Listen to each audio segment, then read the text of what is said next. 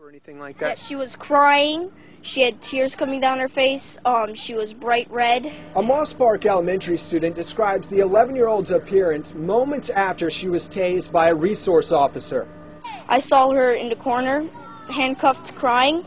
The Orange County Sheriff's Office says the young girl was trying to push another student into oncoming traffic. When teachers later confronted her about it, she got angry, shoved her desk and chair, and started spitting at them. We have to contain them somehow.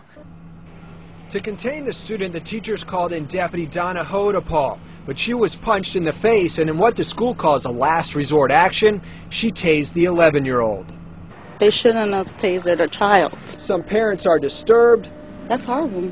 Others don't know what to think. I think I would just be upset with the officer, but, well, maybe he didn't have any choice. The Orange County Sheriff's Office demonstrated what it's like to be tased. They say they can tase children if they pose a threat, but it also depends on their size. The policy reads that, yes, you can tase a student if they are aggressive and also if they're fighting the officer. In this case, this student, is my understanding, she's approximately 5'5", which is my height, and she's probably 160 to 170 pounds. So this is a pretty big student. The officer and the child were taken to the hospital. This young girl had to have the prongs removed from this taser, and she was arrested and charged with battery on a law enforcement officer, disrupting a school function, and resisting with violence. She is being transported to the Juvenile Detention Center.